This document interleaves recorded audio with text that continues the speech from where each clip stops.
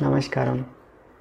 In this Agni initiative, we are going to explore all about Ekadashi and how you can benefit by fasting on this particular day. So Ekadashi is the 11th day in the lunar cycle, and Ekadashi comes once in 14 days. So traditionally it was considered that fasting on this day can bring tremendous benefits to the person who attempts fasting.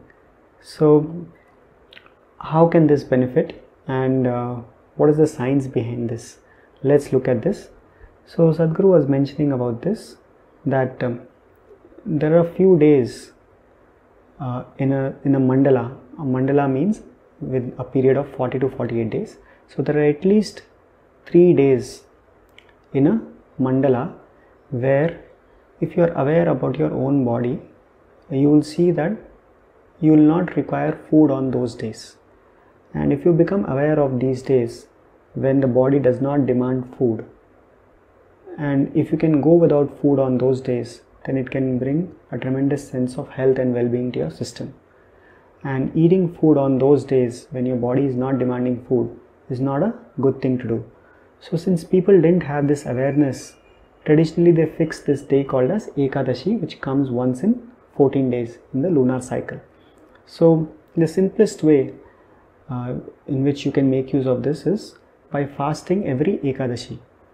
So at the Isha center, how this fast is kept is that, for example, if tomorrow is Ekadashi, then tonight you have dinner and you do not have anything after that, and you break your fast tomorrow by having dinner. So basically you are fasting for 24 hours, which means like from today after having dinner, and then you break your fast tomorrow on Ekadashi night by having dinner. So 24 hours you are fasting, and during this period you can have water. Water is not an issue, but you can avoid everything else. So this is the ideal way to fast, and that's how it's kept at the Isha Yoga Center. But if this is something which is difficult for you, if you're not able to sustain with just water, then it's recommended to have something which is lighter to digest. For example, fruits. You can go on a fruit diet.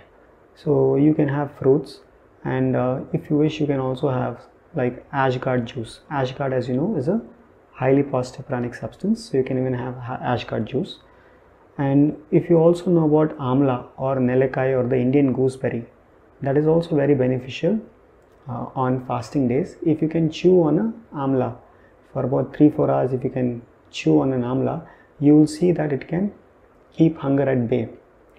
Because what happens is, when you are fasting, it can happen that your digestive juices can come into play, and then for some people it may cause issues. So if you put puli in the stomach or sourness in the system, like for example when you chew on an amla, then this is happening, then this can be taken care of. So if you wish, you can make use of this support. You can chew on an amla, especially on Ekadashi days. Otherwise, if you can just manage, if you're fine without this, it's perfectly fine to just stay with water. So if you're completely fine in terms of your health, if you don't have any major chronic ailments, and if you're not dependent on any stimulants, if you have not been abusing your body with any nervous stimulants like tea, coffee, alcohol, if you're not been abusing your body with these stimulants regularly, then you'll notice that fasting will be something which you can do quite easily.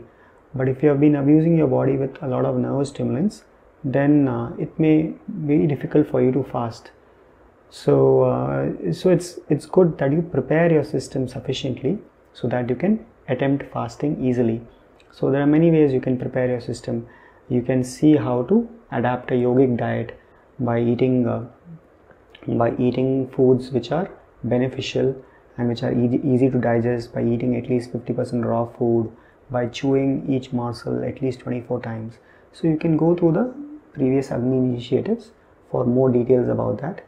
And if you implement all these initiatives and prepare your body sufficiently, you will see that maybe it's difficult for you to fast for the first time, but over a period of time, once you attempt to fast every Ekadashi, you will notice that it will become much easier for you to fast.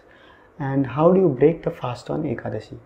So even when you are breaking the fast, it's suggested that you have a lighter dinner on Ekadashi, and you can go for, for example, you can go for fruits, you can go for porridges like kanji, or something which is lighter on the stomach, even boiled vegetables, or something on those lines which is lighter on the stomach. So we will share the link with you in terms of suggested Ekadashi menu at the Isha Center, what they have been following. So we can even share the link with you in the description below, so you can go through that. So anyone can make use of this. There's no age limit. If you are able to do this fast and follow all these guidelines, then this is something you can make use of. And some people have this question that can they continue the fast by breaking the fast on the next day? Instead of having dinner on Ekadashi night, can they break their fast the subsequent day by having the meal in the morning? So that's also okay if you wish to do that. If you can sustain for more than 24 hours, and if you wish to do that, means completely not even eat on have dinner on Ekadashi, so that's also fine. And some people have this question that can they even skip water for 24 hours. So that's something, again, this is not something which Sadhguru specifically mentioned not to have water, but if it comes to you like this, that very naturally you can do without water, and effortlessly you can stay without that, you don't feel the need for drinking water, then it should be fine. But it's not necessary for you to push your system to reach this state. And it's very important that you fast consciously, especially if you are doing the yogic practices which you have learned. You will see that fasting will be much more easier for you. Especially a lot of people have told us that just on Ekadashi day they find fasting very effortless. So it's very important to continue doing your sadhana. That will make fasting much more easier. And also, this is not the day to take rest and to just sit at home and not do anything physical activity because you're fasting. So this is not just an opportunity for you to cleanse your system. Fasting has tremendous health benefits, and nowadays a lot of research is happening, and where people have understood the benefits of fasting. They have understood why it's as important to not eat and give your body a break on certain days, just as how important it is to eat in the right manner. So not eating food is as important as eating the right food. So they have understood this, and nowadays there's a huge topic of discussion going on about intermittent fasting, which means giving the body enough gap, having at least 10 to 12 hours gap between two meals, and doing this regularly.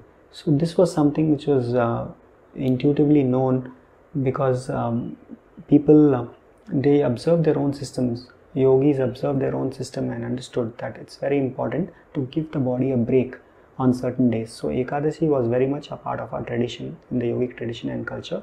And even if you have grandparents at home, you must have noticed that on Ekadashi they usually fast. But this awareness is gradually diminishing, so it's time we bring this back, and all of you can see if you can make use of this day and fast. And as we looked at, it's important that you continue doing your activity, because this is not only an opportunity for your health and well-being, but also for you to grow spiritually. So one more important benefit of fasting is that it can strengthen you tremendously. For example, if you are fasting and you still go through all the activity which you need to do, whether it's your work, office, home, or whatever else you are doing, if you can continue with that and not give it a break and still do it in spite of being on a fast, you will see that this will strengthen you tremendously. When people, when you see that food is in front of you and still you are able to keep up this commitment of not having food, it will strengthen you tremendously in many ways. And most importantly, it's also important for you to feel, to know what it means to be hungry, because as you know, so many people in this world are not even able to have 2 square meals a day, and it's important for us at least to feel for them and to understand that what it is to be hungry. So Ekadashi has many benefits, so it's not just for your health and well-being. That can definitely happen, but it can be a huge opportunity for you to grow spiritually. So please make use of this opportunity. And we also have a support system for those who want to make use of this. We have a WhatsApp broadcast group where we send reminders about Ekadashi a few days before, and we also support people if they have any queries about Ekadashi on how to fast, and also by sharing experiences of different people on how they have fasted. This has inspired many people to start fasting who have never ever fasted before. So we have this support group. We'll share the link how to join this broadcast list in the description below, so you can make use of this if you wish to. Along with this, we also send daily yogic updates which can benefit you. So see how you can make use of this and fast on this particular day. Namaskar.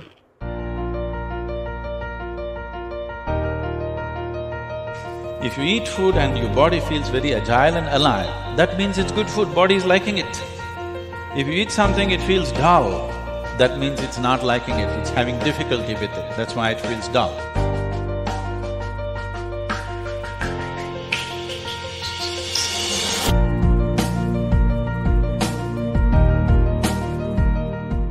Namaskaram.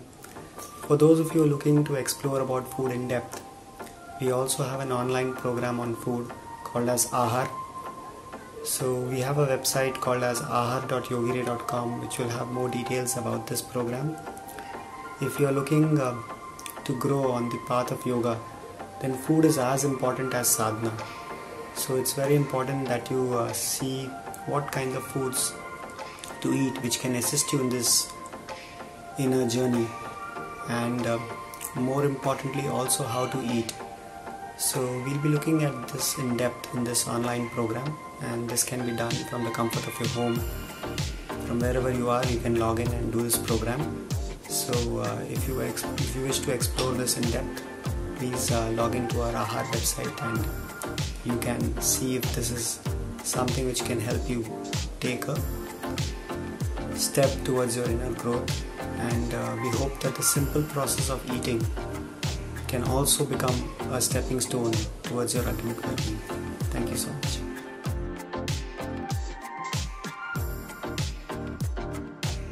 Namaskaram everyone, welcome back to the channel. Hope you guys are doing good. So I hope most of your Ekadashi queries are solved with this video, but we'll still be updating more videos on this playlist, so definitely check it out.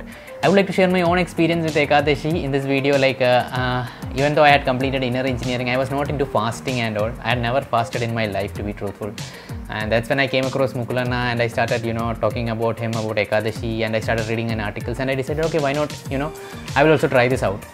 So I'm the kind of person, like initially I didn't go full out on it, like I was like I won't be able to do it. So what I did was I ate fruits. I ate a lot of fruits during initial fasting days and used to drink a lot of water. I used to eat a lot of cashew nuts and all that. But slowly I started reducing it, and now it has come to a place where I can effortlessly take the Ekadashi fast like 24 hours. Sometimes when I'm doing a lot of activity, it becomes a little hard, so I drink some kind of juice, fruit juice or something. But what it has given me is this idea, this internal, capability of saying no to food. Like I am someone, who, if you follow me on Instagram, you will see that I go to a lot of weddings and all. So I travel outside the country, not outside the country, inside the country only. Like when I travel to other states. So during weddings, a lot of food is being served, okay, a lot of food. And in order to, to do my sadhana and to eat all this food, it is not at all possible.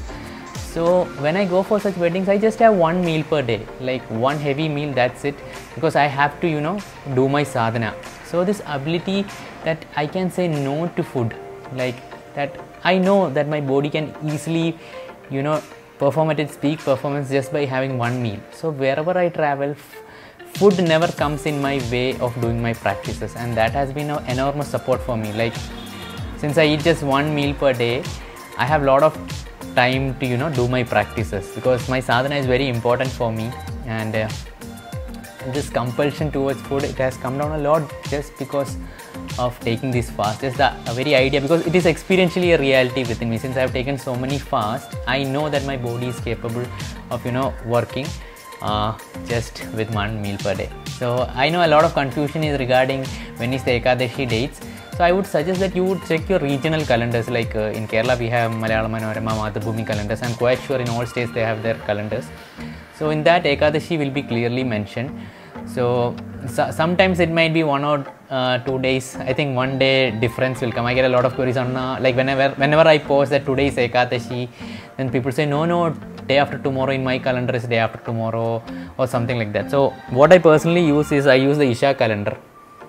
So if you can buy this from Isha Life, so you can see like Amavasya, Purnima, Shivratri, Ekadashi is all like mentioned in this.